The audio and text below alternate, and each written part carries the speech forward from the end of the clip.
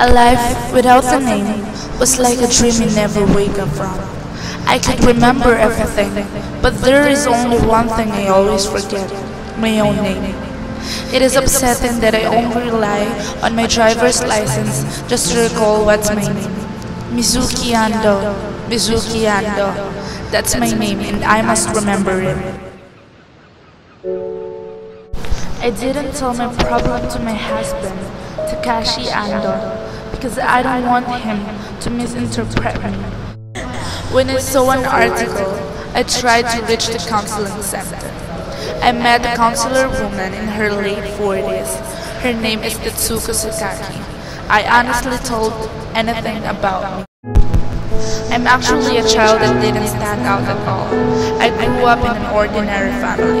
My father was a serious person and my mom is a bit of nag and delicate. I only have one sister who is older than me and standouts always. My mother went to this Yokohama school and she wanted one of her daughters to go with. And I thought it might be nice to live away from my parents. The school was a mission. Is there anything happened to you why you forgot your name? This happened in October night. I was in my room doing my homeworks when a junior named Yuko Matsunaka came to see me. She was the most popular girl and prettiest girl in our group. Have you ever felt jealous?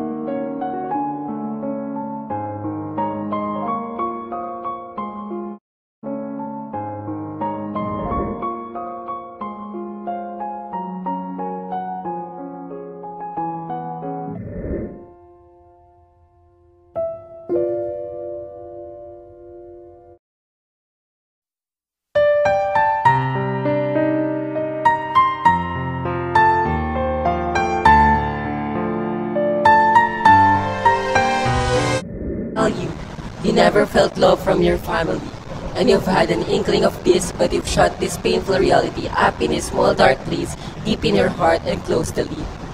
You yourself have never been able to deeply, unconditionally love anybody else. And perhaps you don't truly love your husband, even if you were to have a child.